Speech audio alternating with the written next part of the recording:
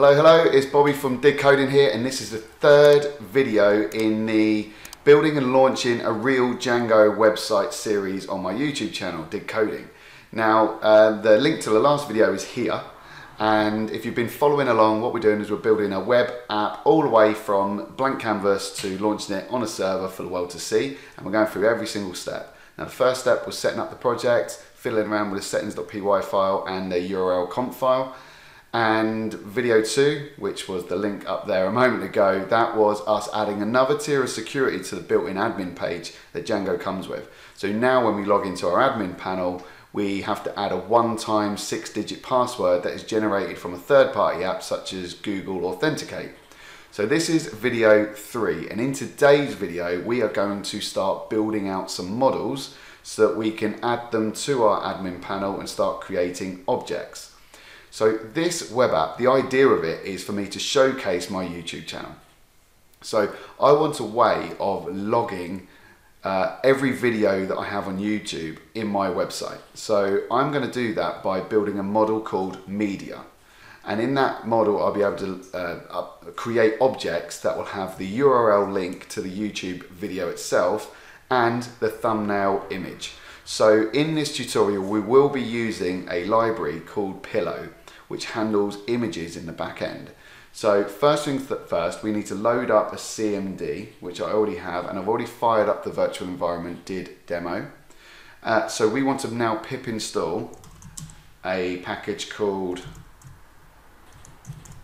Pillow, P as a capital P-I-L-L-O-W. And when that's installed, we then want to put that across to our requirements folder that we normally do, or requirements file, should I say. So pip freeze, point that to requirements.txt.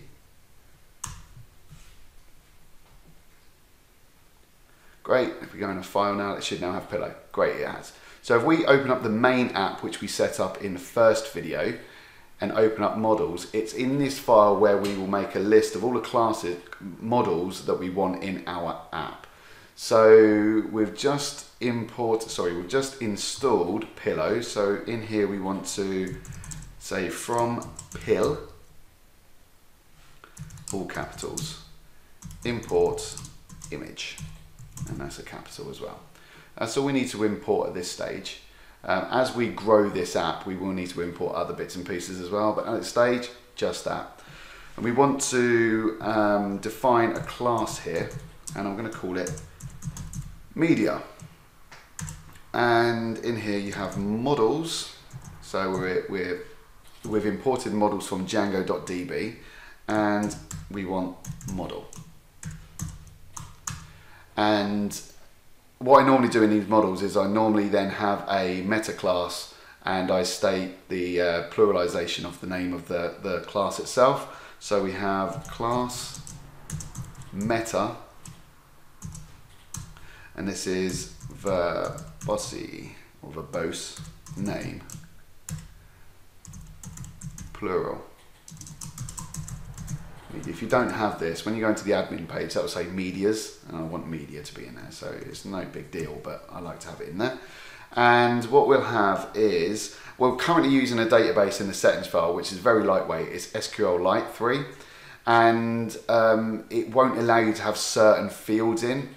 When we expand on that database and use PostgreSQL, we can start having URL fields and things like that. So we will have a timestamp in here, but it won't allow us to have the auto add now equals true, which is a stamp that automatically creates that field with a date timestamp of when the object was created. But we'll have the field anyway, and we'll expand on it when we're in video. I think it's video 10 we're looking at the database. So timestamp equals this models, and this is a date time field. And then we want an image, which is models.image field. And remember in video 1 we were talking about static and media files, and we set up our settings file and the URL file with how we're going to manage those files as and when they're put into the project. This, how we set up this field will ultimately define where we add the images to the project. So we want these to be uploaded to, that upload, no, it's upload to equals, and this will be media image. So as we create an object and add an image to that object, it will be saved in a directory called media image within the media directory in the project. Okay, that's how that works. And then lastly, we'll have one called URL. This is models.url field, and we'll have that, so it has to be completed. And that's that. That is our media class or media model.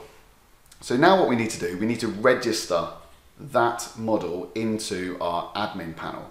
Now we will do this, I will show you how to do it the traditional way, and then I'll also show you how to do it using the new backend that we just built. So if we go into admin.py, all we would need to do is normally we would do admin.register,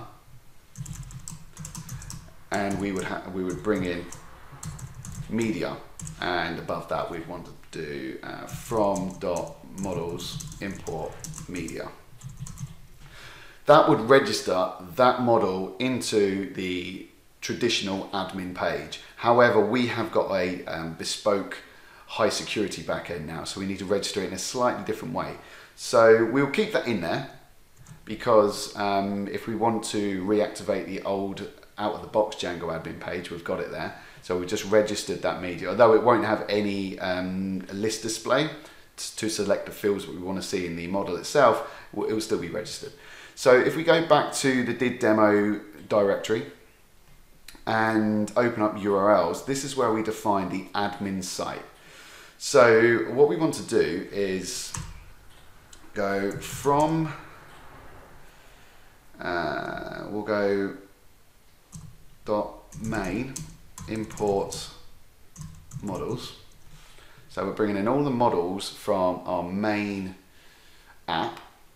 We then want to, what we'll do is we will change the admin, so how the admin page looks when we log in, so that we can actually define what fields we're looking at. And to do that, what we need to do is define a class called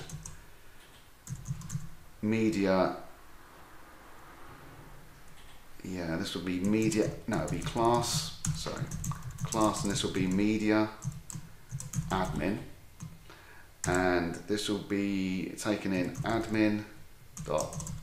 I think it's model admin. I'll just double check.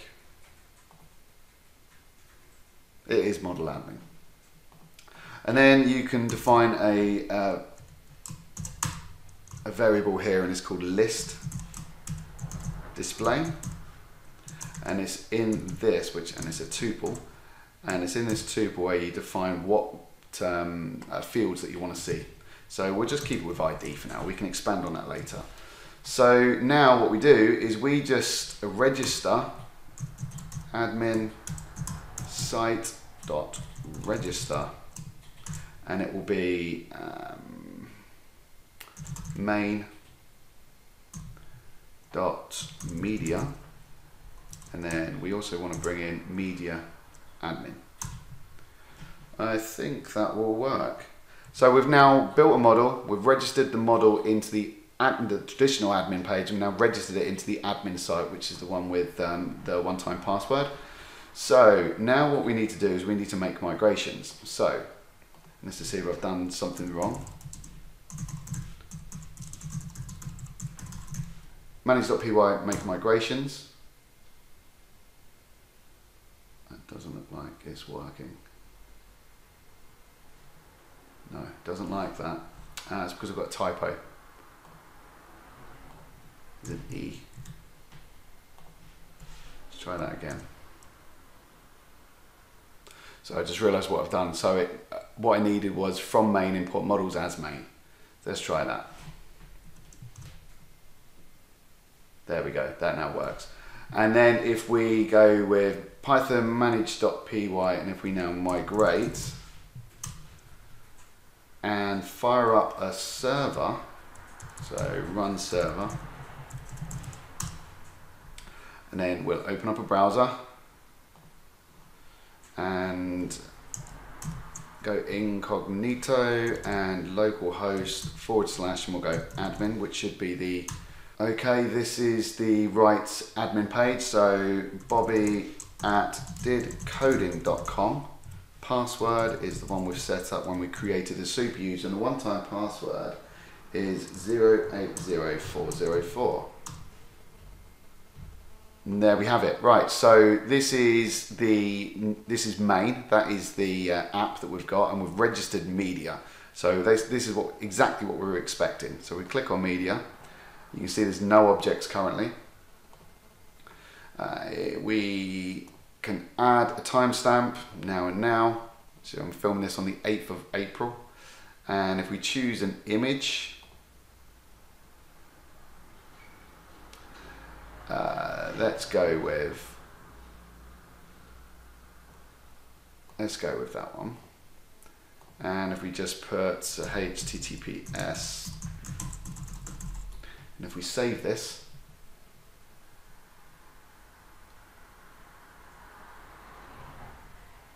with any luck, please correct the error below. Enter a valid URL. Oh, right, it's a URL field, obviously.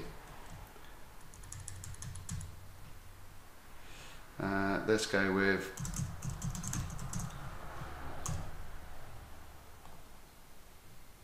ask me for another image, typical.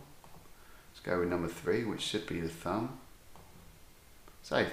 Wonderful, there we are. So we have now created a model, we've registered it into 2 different admin pages, and we've then gone into the admin page and created a new object. You can see here that it's only displaying ID. That is because in the Sublime text, in my text editor, you can see that what we've done, we've only asked to display ID. So if I was to go here and add URL and save, if I now update my browser, it should show the URL. So there we have it. That is how we create models, register models, and manipulate them. So you use CRUD, so you can create, read, update, and delete objects in the back end using Django. So that's the end of this video. Please subscribe and please like, and I'll see you in the next video. Thank you.